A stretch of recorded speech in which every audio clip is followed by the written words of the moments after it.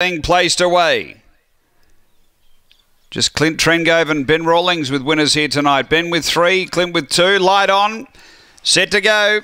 We're ready, race 6. This is the Summer Oaks final. Away they go, and Spring Cocktail left well. There's pace out deep. Victor Marley really mustering powerfully. Going to get over and lead by 2 to Spring Cocktail. 2 back, Fittest Whisper. 2 away, Paramount Bell. Then came 4 long necks from Whiskey Soda. Then Elegant Ritzy, and back at the tail under siege, but straightening up, it's Victor Marley clear. Battling away, Spring Cocktail, but Victor Marley's opening up for a big win. Victor Marley by 5 in the end. Second, I reckon Fittest Whisper might have got the bob from Spring Cocktail, and Whiskey Soda really powering home late.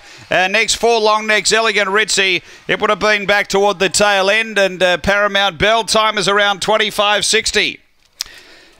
Too good here. Number 7, Victor Marley.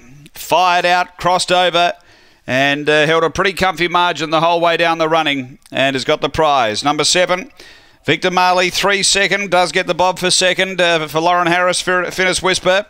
And 3rd to 1, Spring Cocktail for Greg Board. It's 7-3-1, 6/4, 25.56 after race 6 here at Murray-Bridge.